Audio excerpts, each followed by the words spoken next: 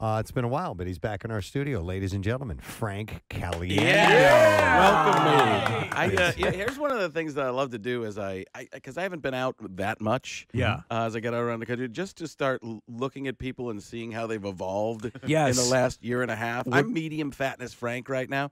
Like I used to be really heavy, and then I got down to a pretty good weight, and now I'm kind of right in the middle. You look good, though. Good enough. You look good I'm enough. kind of at that good enough.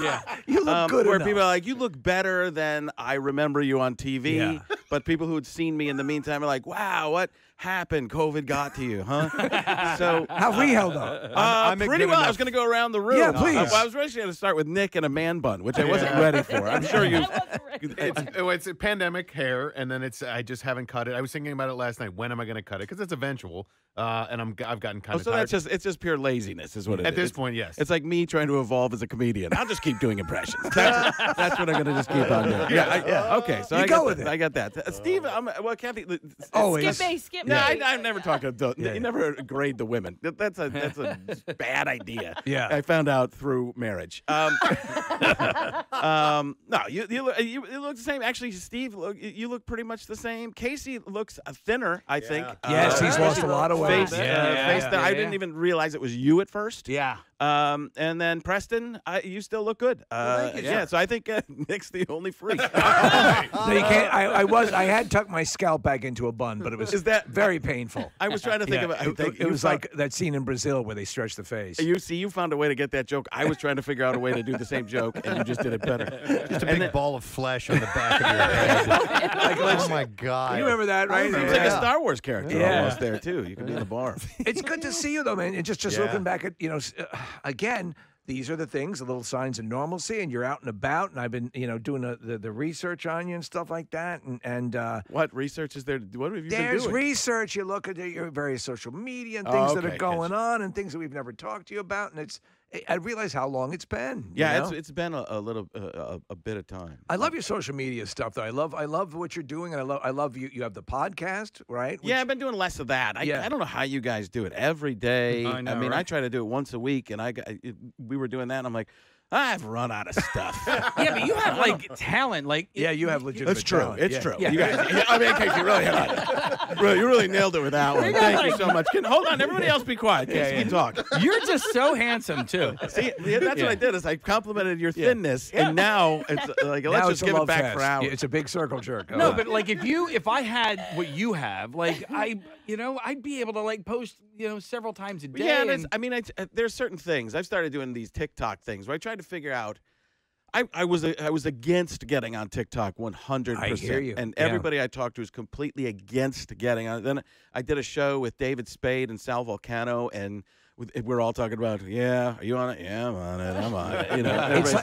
It's like a horrible cancer and wonderful ice cream all at the same time. Well, yeah, if you go into an executive's office in LA, in Hollywood, they will say, what are your social media numbers? Now, the TikTok stuff is the easiest thing to grow on because you can just have one TikTok that goes to 30 million people. All of a sudden, you have 1 million followers out of nowhere. Right. You look at somebody who has like 35 views, 40 views, 200 views, 14.7 million views, and you're like, that was the one thing you did? Guy licking dog? So I just took the easy route once again and just went, I'm going to just start doing these TikTok things. One thing I found was that teaching people how to do impressions. Yes. It's because people look to learn on there, and it's more entertainment than actual teaching.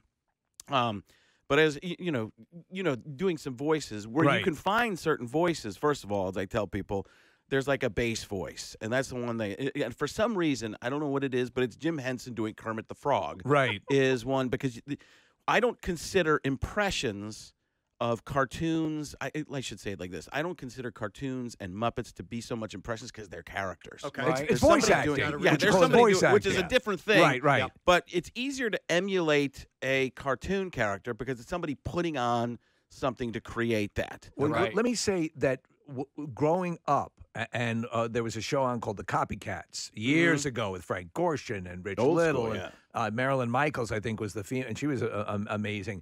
and I would use their impressions as keys to do my impression. Right. There's some that I've just generated on my own. As you get older, you start doing that. Your You start voice, though, happens to hit at a perfect, malleable level, I think, for some of the most uncanny impressions I've heard have come out of your It's mouth. interesting because I don't think I have a great voice for that. Yeah, I think I fight my way into a lot of them. But like a cartoon character is you create something with your what's up, Doc? You know, you create something to get there. If it's just a person talking, it's harder to find something because what do you have to unlock? What you said was you would see somebody on the copycats and go, okay, they unlocked it. Yes. Now the gates are open. I can go and do that. Unlocking is a perfect way to refer to it. Unlocking is way easier to do with a cartoon character or something like that, Right. because you watch what they do. If it's Heinz Doofenshmirtz, it's very, very interesting. You know that, Right. Except for the cartoon people, they'll be like, "You sound nothing like them," and they'll be like, "What do you mean? It sounds pretty close." They're like, "Yeah, but in cartoons, you have to nail it exactly." Yeah. You know, Because it is an exact voice. They talk the same way all the time. where you can see the difficulty in nailing things is when you go from like Mel Blanc to the subsequent Yes. Bugs Bunny Or Scooby-Doo, that are or Shaggy. it's like that uncanny valley they say when they CGI someone and you can tell it's not quite right. Even with like Homer Simpson, because it's been 30 years with Dan Castellaneta doing Yeah. it, but the voice at the beginning is different than the voice now. It's And more so- Walter Matthau. yeah, and you watch the evolution of it, or you hear the evolution of it, and it throws you off when you go back to the Well, beginning. he and Bart kind of flipped too. yeah. Yes. Uh-huh. Bart- as They far flipped as the the comedic character, yeah. the way they were. Yeah. Homer became the main character over Bart. Right. Yeah. And Homer became the bumbling type of guy, whereas that was a little bit more Bart at the beginning. You've done cartoon. Did you do Gravity Falls or Just little bits little of bit, things. yeah, I've just yeah. done little things. I've never been great at those cartoons because I do try to stay more in the realm of reality with Right. people. It's not big over the top. So to backtrack there with the Kermit the Frog, that voice for some reason can get you unlocked to it into a bunch of different things. So hi ho, Kermit the Frog here, right? Right. Reporting from the planet Coosbane. So if you bring it down just a little bit, it becomes John C. Riley. Like you put it back in your throat, and there's a bubble back there, and I had no idea. Did you touch my drum set? Did you touch my drum set? So that's in there right there. That's great. But then you add a And little that's bit. very Barkley-esque too, right? It could be if Yeah. you bring it down just a little bit here. That brings down a little bit more of the chest. Then you're not being a knucklehead. That gets that. If you add some some airiness, a little bit of airiness to it, it becomes Mark Ruffalo as Professor Hulk. I see this as an absolute win. Wow. Geez, Tony, I didn't even know that was possible, Tony. But then you bring it, and it can become Joe Rogan. It's like, wow, Jamie, pull that up, Jamie. Oh, my God, wow. Is that a wildebeest? Oh, my God. That's crazy. So there are all You're those right. voices. It's just a little bit of George W. Bush Yeah. becomes Tara Bradshaw. Is it Chris Rock? It's so weird how they're just little bits. All right, how do you work these out, these impressions? Because whatever you hear in your own ears is not necessarily what everybody else hears. So do you have to like say something, record it, listen to it back? And play it over and over and over. So do you sit with, because this is when I've done it, not too embryonic compared to your level, but you'll watch a movie and just keep repeating what they're saying, or watch a broadcast. Yeah, you find something and just Right. say the thing. Like, so let's go Chris Hemsworth. Right, yeah. So Chris Hemsworth would be, just say, Loki, my brother. Loki, my brother. Loki, my brother. And if you bring it down a little bit, it becomes, I'm Maximus Decimus Meridius. And so it's interesting because Russell Crowe's down here. And Chris Hemsworth's up here. And, so that's where That's that uncanny. becomes right there. Yeah, Well, that's great. It's interesting because you don't. Sometimes a person like yourself can present an impression, and I didn't even realize that person was impressionable. Okay, so like I'll give you an example, like Jay Farrow when he did his Denzel Washington. I'd never thought of Denzel Washington as being an impression for people to take on, and then I heard it, and I'm like, oh my God! Now it's like I really hear all the isms. The best in one there. I've ever heard Jay Farrow do was Jamie Foxx, because that's like that's like one where you go, oh my God, that's fantastic. Yeah. And Jay's a great guy and very, very funny, but he's one of those guys where he comes up with those new ones, and you go, holy crap, where did it? That's just interesting. Because and that's the unlocking. So then somebody else will watch it and do it, and that's what it used to be. Anybody who did impressions stayed away from that stuff. Now people just copy everything. And that's why I just started showing people how to do them, so I at least get some credit. Like I did a Michael Keaton the other day, and it's all in the Michael Keaton's in the S's. S. Right. I guess it's just in there. Just a little I guess okay. You know The line that I would try, or you want to get nuts? Let's get nuts. You want to get nuts? Come on. Yeah. Let's get nuts. But you're exactly right. You find the vowels and the S's. I mean, Loki, you're so Loki. good to grab that. Again, to Preston's point, earlier impressionists, there were a lot of people like Jimmy Durante. Well, that's an obvious. Because they were big Or over John the top. Wayne, big over the top with very characteristic voices. So you go in on a nuance and work it. I mean, honestly, Chris Hemsworth should be kind of but I immediately heard Chris Hemsworth. Because he's kind of he's Shakespearean as Thor, right? But he's Australian, right? So actually Chris Hemsworth talking is different than Chris Hemsworth as Thor, sure. But most people know him as Thor or Robert Downey Jr. If you do Robert Downey Jr., you just sound like you're going to burp halfway through every sentence. Totally. Okay, so I just drank one of these 9 sodas that you guys gave me. Let me just explain this for a second. Okay, so here's the deal. What happened was, I asked Nick for a diet soda, and he brought me a Diet Coke, and I didn't say anything about it because Nick's a great guy. Behind the man bun, there's a lot going on. But then Marissa saw me sitting in the Acme Lounge, which, by the way, $1.45 million. Better than Stark Industries could have done. And she brought me 2 Diet Dr. Peppers, and I said, hey, this person gets me. But what I didn't want to do is make Nick feel bad, so I kept the Diet Coke. And he'd done a lot to get it because even when he brought it to me, he was wheezing a little bit. So I knew he went through an effort. So do me a favor, just enjoy me for as long as you can.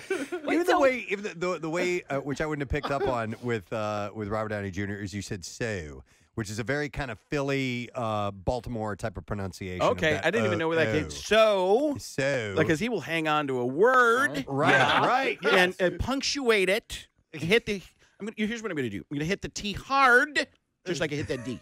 Yeah, he does all the time, and like in that first scene in Iron Man, where they're sitting in the Humvee and they're rolling along, and he's talking about this. I don't want to see this end up on MySpace. But that's kind of you've nailed that pentameter, which is also part of it. Right, it's the cadence. Yeah, but watch this. What happens if you raise it a little bit? Here we go. I'm freaking Dr. Evil. Okay. Nice. So throw me a freaking bone here. Did I say throw me a freaking bone here? No. Yeah. But I could have. Now, if you go Dr. Evil, and this isn't political, but if you make some airiness, quite frankly, it becomes Donald Trump. Very, very. So it's interesting how they're all. The cadences aren't that far off. What has eluded you? What has eluded you as far as because I think again, and though you say you don't have a foundational type voice, I think you do because you're not too much any one way. But which one has proven difficult? Well, there's so many. If I don't do it, I can't. Yeah. Okay. So if you haven't heard, that's pretty easy. That's pretty. That's the statement. If you haven't heard me do it, is there one you're working on? Yeah, there are some that I'm working on constantly. Jack Black is one that I can. I figured out the singing and Legend of the Kung Fu Panda, dude. It comes from there. But what do you do with it? You have most of the Avengers. Chris Evans, is he worthy? I mean, there's a cadence with him. 5 years ago, we lost all of us. We lost friends. We lost family. We lost a part of ourselves. Yeah, nice. I could do this all day. That's when have I ever told you about meeting Chris Evans? You got it's a picture I love on your Instagram. You got your daughter also to meet. So these Ace Comic Cons, and we've talked about some of the Comic Cons. I feel like I've told you this before, but what's the difference? We all forget. Yeah, me too. I went and got to go backstage for one with Chris Evans, and it was actually to meet Josh Brolin because Josh Brolin. Used me as the inspiration for Thanos. No. Inevitable. No, he used it for the movie W. So there we go. So Yes. Brolin and Oliver Stone watched me. I have interviews with both of them talking about me. Oh wow! As one of the things they watched to get the That's to wild. unlock George W. Bush. That's amazing. And So- you to begin with, by the way, you're also a big pop culture comic book fan. Yeah, A lunatic like and us. I love, the MCU is Right. like my daughter is so into it. It got me even more into it. But I love that stuff. So I grew up with the Super Friends. Meanwhile, at the Hall of Justice, Batman and the Star found its way to change transitions. Oh, it's beautiful. That was Enoch Chuck. That's when he would grow. Yes. And that was I can't even think of his name. Chief. Apache Chief. Yes, and then there was Samurai because of the old Hayaku. And he spin. I liked Vulcan, the first black superhero. Yeah, on there. yeah. He was awesome. He was Black Vulcan. He was Black Vulcan. that Yeah, was they'd it, always yeah. put black in front of the name, so you had This guy's black. Yeah. So I'd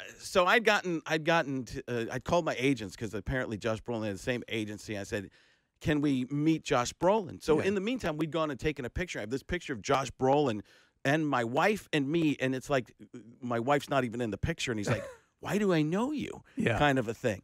So we finally get in backstage, and the agent said, "You can go in," but unfortunately, Chris Evans is going to be there at the same time. I'm like, "I'll deal with it." And it's for my 13-year-old daughter at the time. It's in Seattle. It's on her birthday. Amazing. So, so we get back there, and Brolin's like, "I knew it was you." He's like, I just couldn't figure out why you were in Seattle." How cool. And then Chris Evans goes, "What are you guys talking about?" And he's like, this guy was an inspiration for a movie for me. And then I did the Thanos joke. And he's like, "Wait a second, who are you?" Evan's like, "Who are you?" I'm like, "Frank Caliendo." He's like, "Oh my God."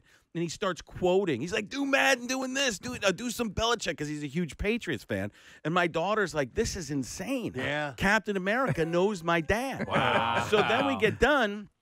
We go out. We're done because people out there take tons of pictures and stuff like that. Yeah. Everything's behind because Evans wants to keep talking, and Brolin's just talking to my daughter because she broke her elbow. And that's how she got into the MCU, was watching all these movies. And Evan's like, Wow. "So you started watching movies, like these movies, because you broke your elbow? That's insane. It's insane." He's like, "Dude." So we go out, and then Evans takes a little break, like 5 minutes later, behind the pipe and drape stuff, and he comes over. He's like, "Frank, come here." And we're talking for a little bit more, and my daughter Julia goes, "This is incredible." I go, "Why?" She goes, "He didn't have to talk to you this time.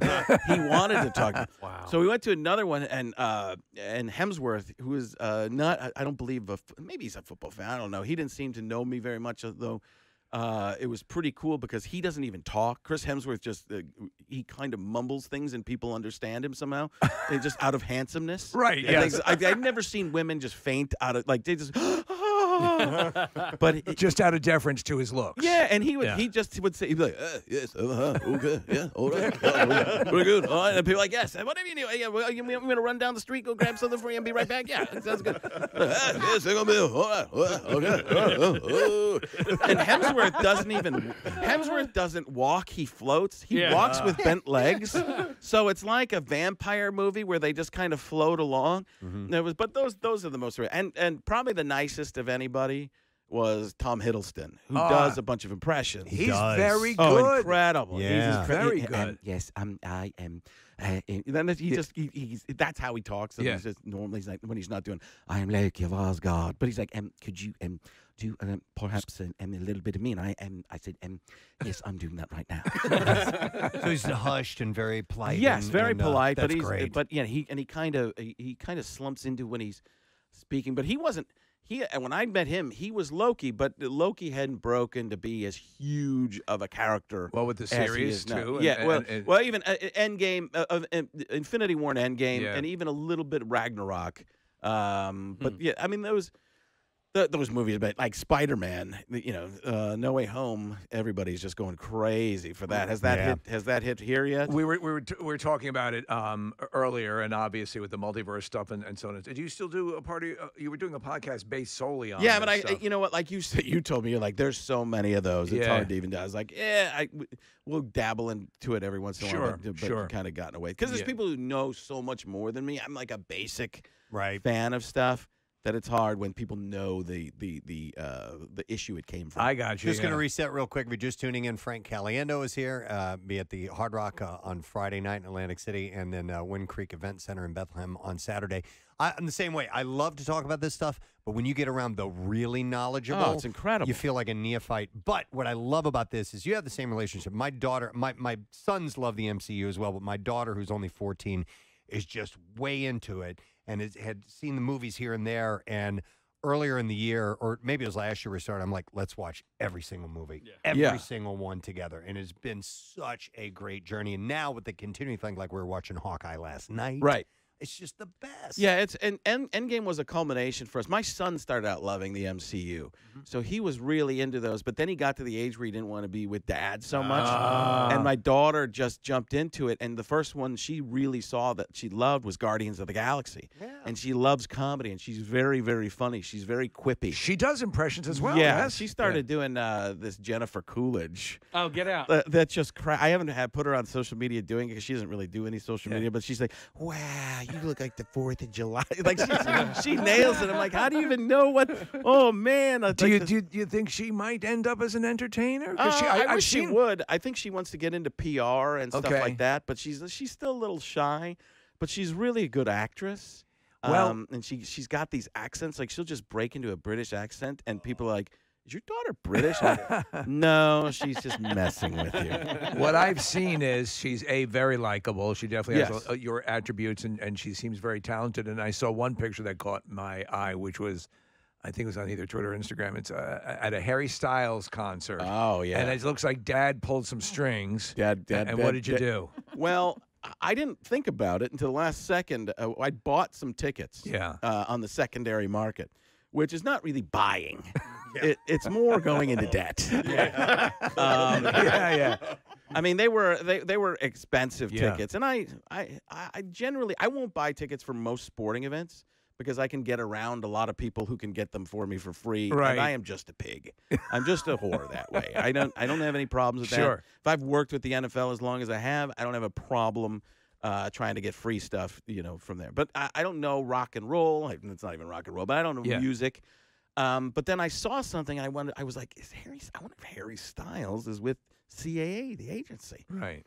And I emailed my main agent, and he's like, yeah. I'm like, how good of tickets can I get? And he's like, well, they have some family and friends tickets that you might be able to pull off. I was like, okay, what do I need to do for that? He's like, we'll send you a sheet that says Harry Styles, family and friends. I'm like, well, this is already scrapbook material, right? Yeah. So, and I want to explain this too, because I even said this to people. But I actually was on the road working that day. My wife went with her, but people thought it was me, and I explained it a few times and said it wasn't me. And then I was like, you know what? I'm just going to say I'm the one there with her. Because she's like tearing up. In the yeah. And that was sent to me immediately. And she just like those eyes are just beautiful, and she was just crying, and so she got front row. Oh, yeah. Well, there you go, right dude. behind the pit, and she's 4'11", so she wouldn't have been able to see in the pit. Yeah. So she got the very front row, and it ended up she was sitting next to actual family and friends, the choreographer's friends, or family. Wow.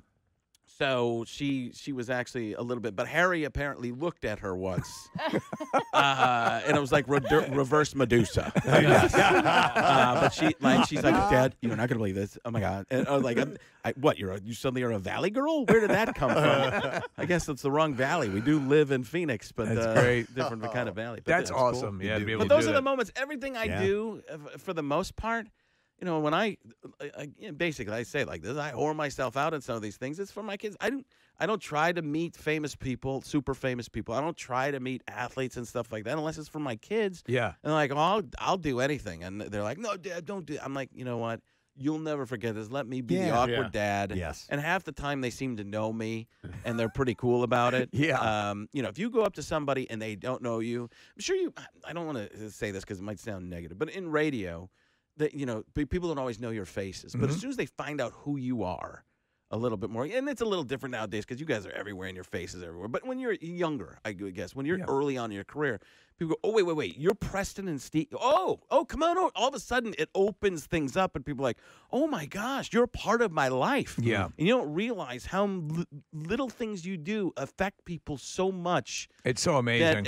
And you can be something that helps somebody evolve. And it's really crazy. And they appreciate it, and they know it. And then I just use that to my benefit. And then you exploit it. You know, I am Italian, you know. Hey, Mostly for your kids. a little bit. Well, it's for my kids, but it's to make me look pretty cool in my kids' that's eyes. There's a big part of it that's being a cool dad again. no one's going to argue against no, that. no. Yes, everyone would want that. I was looking at your Instagram account, a picture of your dog sitting on your wife's lap. Your dog is gigantic. So let me preface this. Okay. So we have 4 Shih Tzus. Okay. First of all, Very small dog. yeah, they range from 2 pounds to there's the picture. His name is Rocco, by the way. He's a Saint Bernedoodle. Saint Bernedoodle. Okay. So the 4 Shih Tzus are Carmela, Luciana. I can't even remember all of them. Carmela, Luciana, Nico, and Romeo. Okay. They're all Italian. All Italian and then, names, and yeah. then Rocco. Okay. So Rocco is half Saint Bernard, half poodle, and you can imagine that creation. Oh my God. And the dad is the giant. dad is the poodle. Okay, so here's the thing. He is giant. He's 7 months old there. Oh my God. Yeah. Oh my God. So what's the expected size increase? Well, that has been one of the issues I've had with my wife. So my wife isn't exactly what you call a truth teller, or from what I could tell. So we started out. She wanted to get a big dog to guard the house. Yeah. Right? That dog is the house. Yeah, he's about the house, but he's also the cowardly lion. Oh, You know, boy. Yeah. I'll put him up. He just runs away. So he's 7 months old. He was supposed to be, according to the breeder, about 105 pounds. At 7 months old, he's 111. Oh man. They grow for until about 2 years old. Oh no. So we've been told by the vet, which my wife has taken him to the vet multiple times, and she said, "How big is he going to be?" And she's like, "Well," the vet was like, "He's tracking pretty big." And she's like, "How big?" And then I was like, "How big?" And then the vet said, "Well, you got to come back a couple times." And then so the chart. And I said, "Well, how big, hon?" She said, 165. Oh my 165. Yeah. So he's huge. I love him. He's awesome. Listen, I had a Great Dane growing up, and she was a champion. You know, my family is the first dog I can remember as a kid. On her hind legs, she was 6'3". I mean, she 6'3". was 6'3". She was a huge champion Great Dane. And when she would run in the backyard, in the house, you would hear what sounded like horses. You know, and I mean, Yes. and so it was that kind of thing. But they are awesome. You know, when I find big dogs to be so sweet. Well, he's cuddly and he's around the little dogs all the Yeah. time. So they climb up on the couch. He was never supposed to get on the couch. Now he looks like a blanket and a pillow on the couch. The best, my wife would not say the best part, but I'm going to say the best part is when he sits on one of the little dogs. Oh, no. I mean, sometimes you can't find Carmela. And you look under Rocco. Oh, there she is. And do the little dogs like Rocco? Yeah. Romeo looks like a miniature version. Romeo is a Shih Tzu, and he's got similar colorization. Okay. If that's the right word. But it's so funny when Rocco came home, he was only twice the size of the Shih Tzus. They were like 6, 7, 8 pounds. Right. There. But Rocco would lay down and he looks like a bearskin rug, you know. He would, and now then Romeo started emulating everything, mimicking everything he did. No, there's the Shih Tzus right there. They look like Ewoks. Yeah. So See, I have a Bernedoodle, and he's about 80 pounds, and I love him, and he just loves people. And so when I see that dog, I'm like a little bit jealous because the only thing I would like Reggie to be is just a little bit bigger. I would love it if he was 100 pounds. Yeah, you think at first, and then you realize. See, here's the thing. 100 was probably pretty good. He's great. I don't want to say anything negative about him because you come to love them. It's like your children. Sure. Can I guess something negative? Make you. Yeah. knowing from growing up, like I had to go out every day with a shovel because there were I guess John Madden sized bowel movements in the there you go, boom. Yeah. I mean, that dog, that Great Dane crapped like nobody's business. Yeah, and I have 3 other humans in my house who refuse that they believe they're above that. Yeah. So I'm the crack. I must be on crack. I'm the crap picker-upper. And it's an occupation unto itself. Yeah, there's quite a bit because the little dogs, they just spit out marbles. Yeah. It's just it's not hard. You can just kick it. It dries up pretty quick. Kick into the grass, and the grass grows a little better in one spot. Right. These are legitimate landmines, and you can't. The smell is just horrific. Yeah. But I'm the only one who really does it, and like everybody else thinks they're taking care of the dogs. I'm like, no. This is the element of taking care of the dog that stinks. All the hugs and all that. And it's funny because he's getting trained and he's doing a pretty good job, but he comes up and he just gives you a full-on hug. But if you look at him, I say this to people because I think he looks like a man in a gorilla costume wearing a dog suit. Yeah. It looks like there's 3 faces. When you look into his eyes, you're like, there's a human under 2 masks. He doesn't even know that he's, he thinks he's a person. That's accurate, yeah. Speaking of Madden, and I hate to go to this topic because I know you've done it a million times, but there's a documentary coming out about him. Which actually makes it relevant, which makes me want to talk about it. Okay, cool. And because he really is a fascinating individual for what he's done for the sport and for the video games and everything that's gone along with it. So, A, are you part of the documentary? And B, have you ever had a chance to spend any time with him? Okay, A, not that I know of. Okay.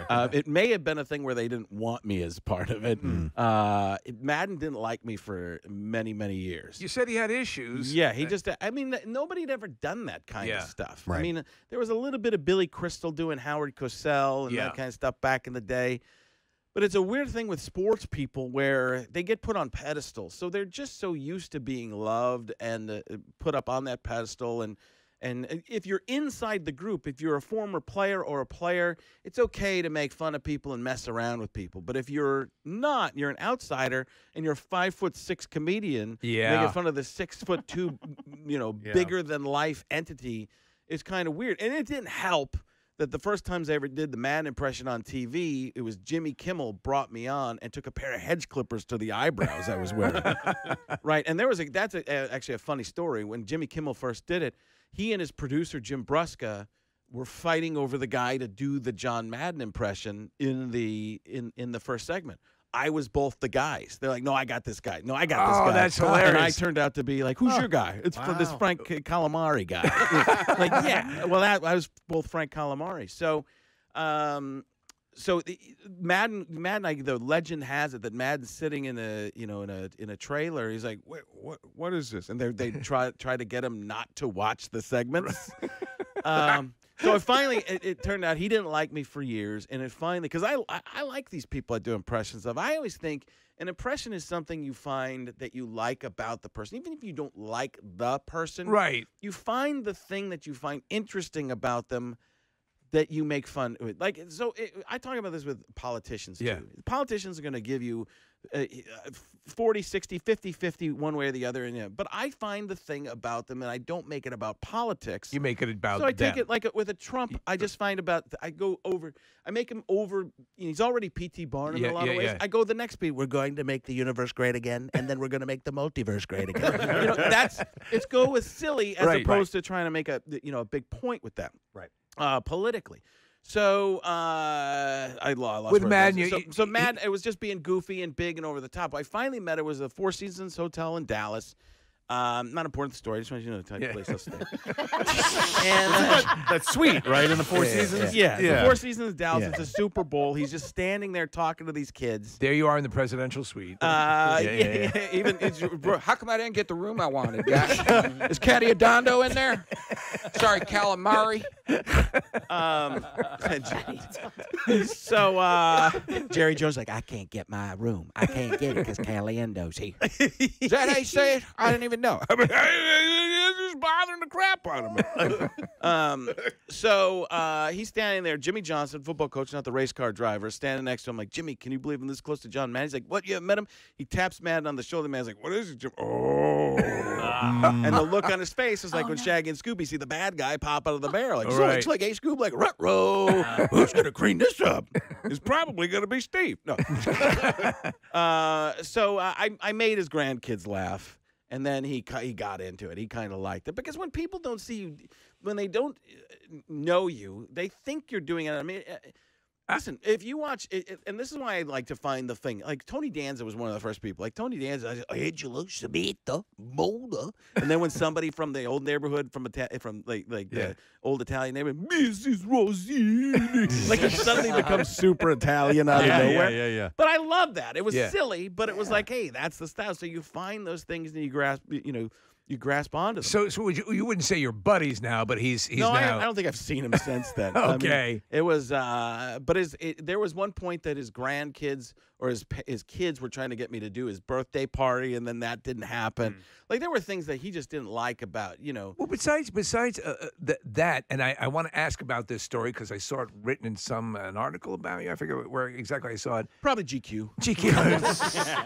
Or QG, some of it. Did Lou Ferrigno walk out of a show? Oh, of yours? yeah. Lou Ferrigno came to see me in Vegas. And then I never call people out when they're there, but I thought it was cool that the Hulk was there. Right. 70s TV, Lou Ferrigno. Because we were just talking about, we've had Ferrigno in. He was good, but there is a story about him that or just in general, that he can be mercurial. Well, I don't know, because they said he was just tired. But he's also almost deaf or close to deaf, going to see an impressionist, guy who does mostly impressions. And he knew who I was, I guess, but I said, Lou Ferrigno's here, and the publicist is like, no, the publicist was still there, I guess, but he wasn't there. And I'm like, he left? I didn't even hear the music with him turning back on David Banner. Oh my God! So that's a great but it was line. just so there it is. We were just walking there, turning slowly, slight slow motion by a creek. Yeah. There's always Bill Bixby in a ripped up shirt and And maybe you know the answer to this. Yeah. Why was he David Banner on that show? Believe it or Don't not, know. they thought, and this is what I've heard a number of times, they thought Bruce was kind of effeminate. Huh. Yeah. Interesting. And that was it. Yeah, that's what I heard. If anyone knows a more or can prove another story, That I'd like to sounds hear like it. 70s thinking. Yeah, 70s, yeah, so it's David Banner. Yeah. Yeah, but Dr. David Banner, physician. Yeah, which was the same voice as Solomon Grundy, I think, on the Super Friends. Oh wow! The guy who did the narration. He was Lurch. Lurch in the Addams Family. Ted Cassidy.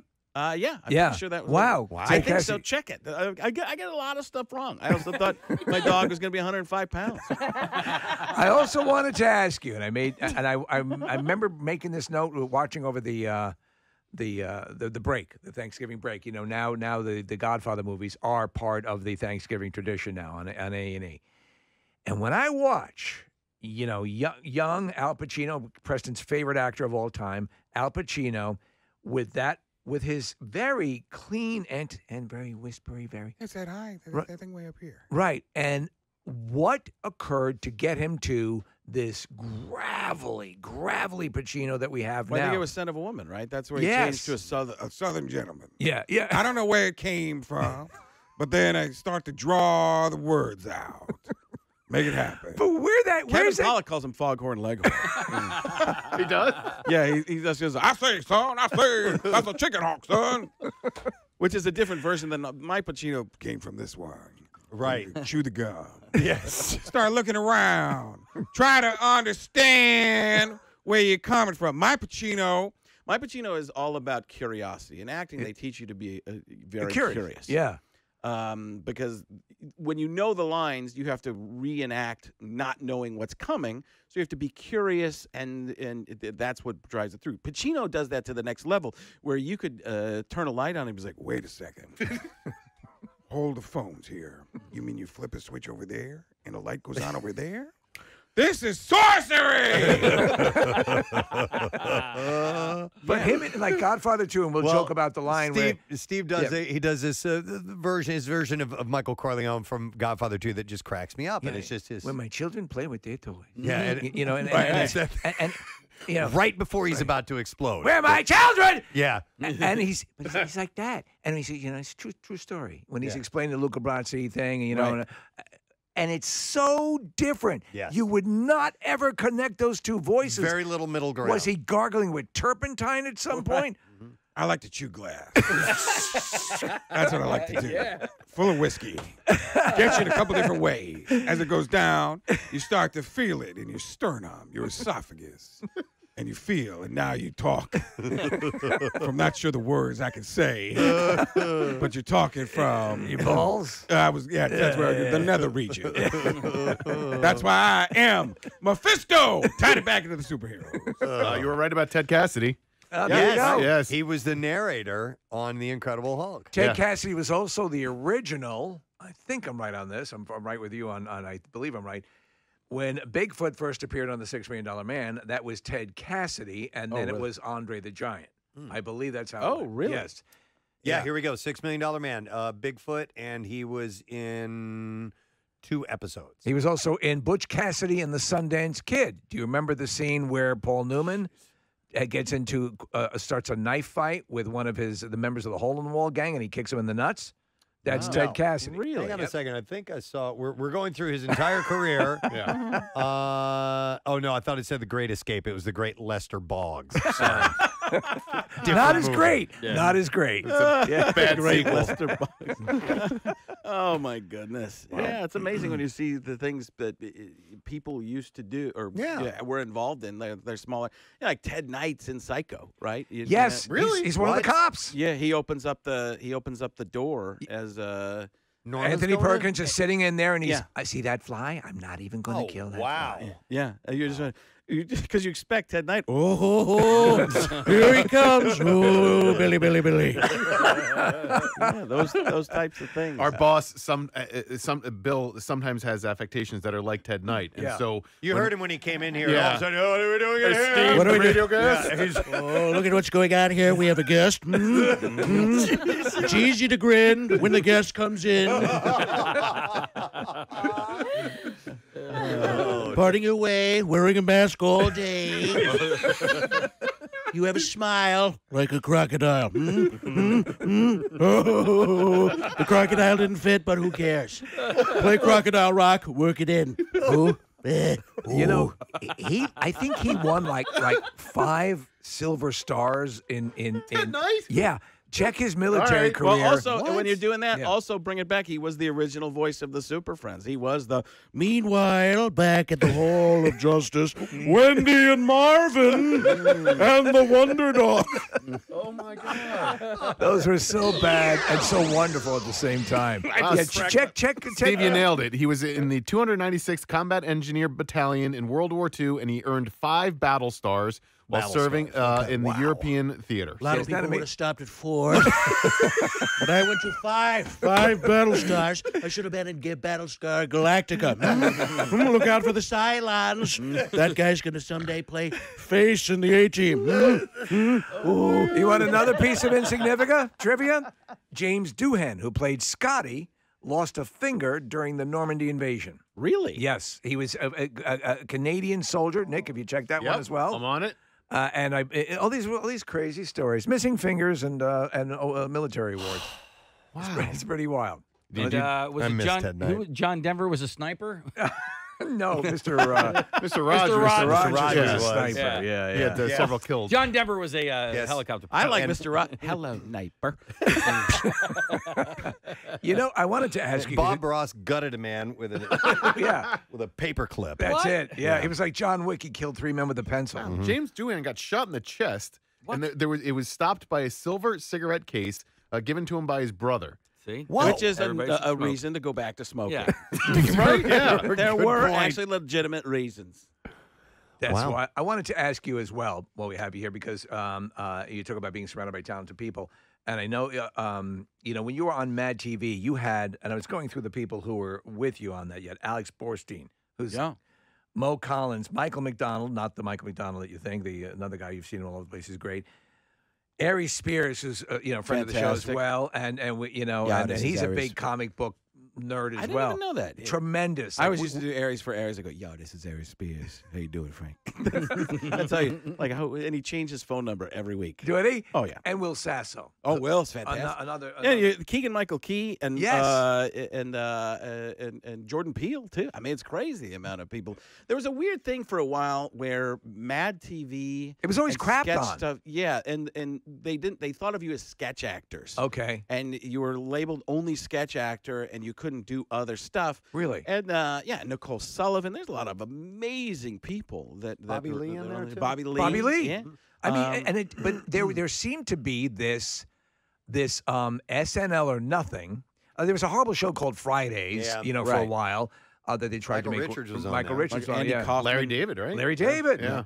But when Mad TV was on, I remember. Well, here's the thing that happened with Mad TV. Mad TV was never promoted because primetime was always in such trouble for Fox. Okay. And then Mad TV was not owned by the network. Saturday Night Live, one, was live, and they can always do something up to the moment. Right. And two, it's owned by Broadway Video and the network, right? It's the network's thing. I got so they're ya. making direct money on it, whereas opposed to Mad TV being syndicated. almost like syndicated. Right. Not exactly syndicated, but very similar to that, where that they had full on ownership. I never of thought it. of that. Yeah. So it would be, it would be hard to if your main things at the time. This is before Fox was only really getting cartoons to work at the time. Yeah. And so they were always struggling in that area. So why would you promote late night that you don't own when it's not as lucrative of a time? It's just you're a right. business thing. It wasn't really a dislike of the show. I think they liked the show and they liked that they could keep the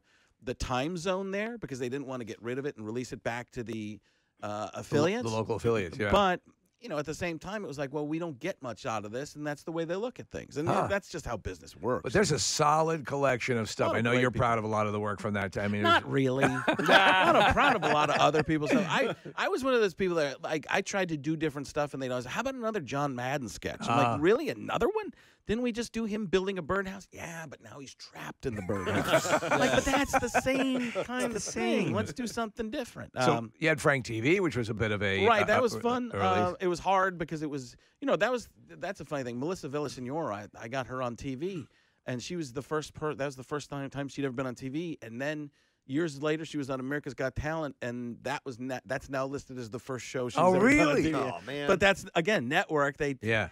Now they have that thing, but we had some great guests on there, some people, and now if I knew some of the people I know now, I would have done. I was always trying to get more people on that show. I was like, we need more people to make this more fun. Because you were in every Everything. I was stinking shooting thing. like way too much. Yeah, And, yeah, It yeah. was just and no budget for it, and grand ideas.